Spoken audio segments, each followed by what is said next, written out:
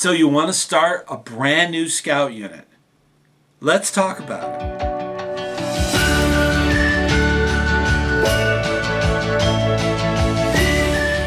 Hey, ScouterStan. Want to talk about starting up a brand new scout unit. This is something that a lot of people are interested in doing. But before we get into that, I want to talk a little bit about making Scout fun.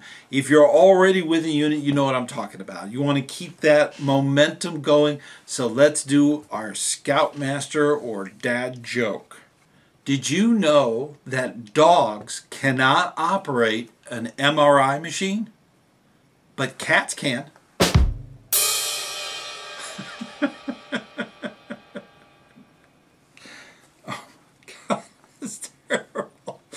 Oh, that's awful. Alrighty. Now that you're recovered, let's talk about new units. New units start off with the desire to provide scouting for needy youth. Youth that need the program. That's one of the reasons that a lot of units start up.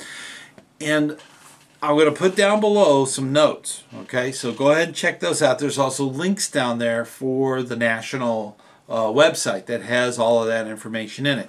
Now, before the pandemic that we've all gone through, a lot of that has already been spelled out for recruiting. There's a lot of ways to recruit. There's different things going on in recruitment.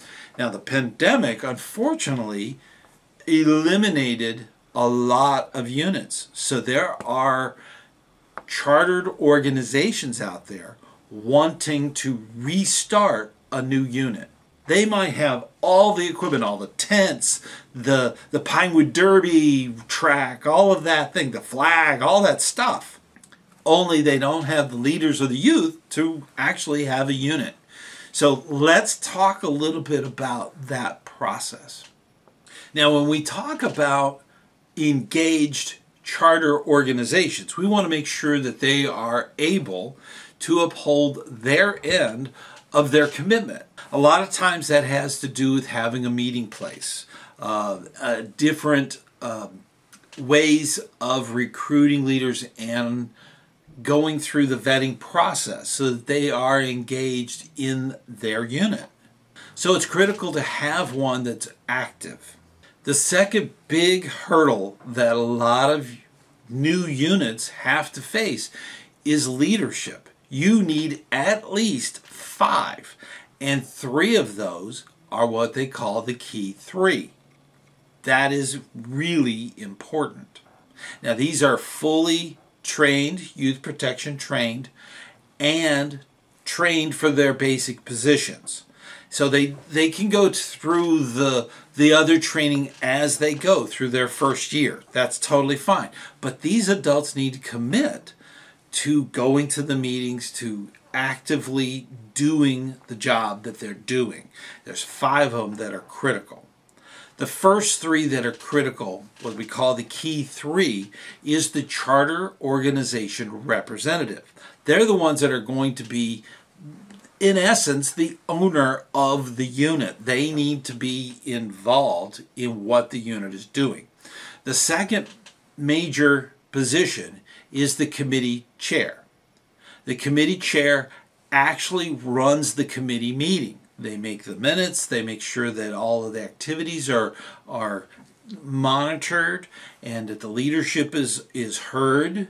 So these are things that they do, and they go through all that training. And those are the first 2 big ones. The last one, not the least, but the last one is the unit leader. Now that in a Cub Scout pack would be the Cubmaster. Then in a troop, it would be known as the Scoutmaster, and so on.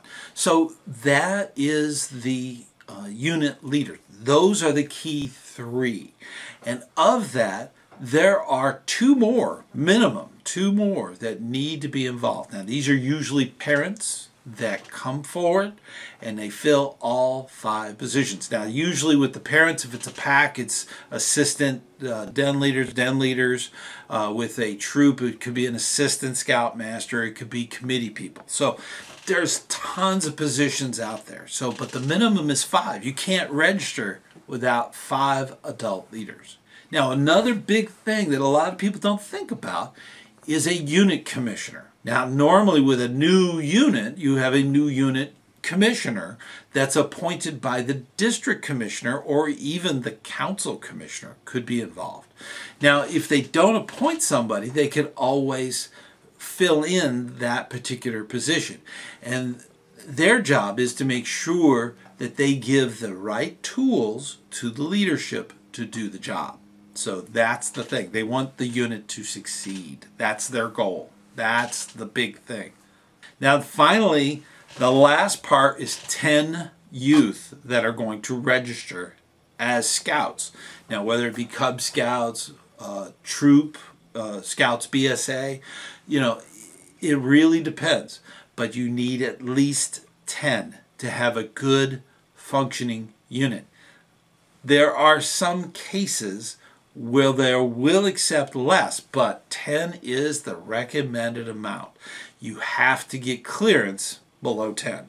10 is the way you need to get your new unit up and rolling. Now think about it. That could be several dens in a Cub Scout pack, or it could be a patrol, all new of course, but it could be one patrol for a troop. These are the bare minimums. Now there's all kinds of paperwork. I'm going to put a link below in the description that will actually go through the process. There's a book, a PDF that you can go through for new unit and learn all of the ins and outs of starting up a brand new unit.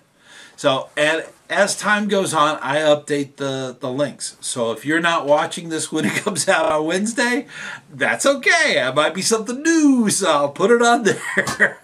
Keep up the good work. I know you do good work, and this is for our youth here in America. We need this. America needs scouting more than ever before. So keep up that good work, and I will see you on the trail.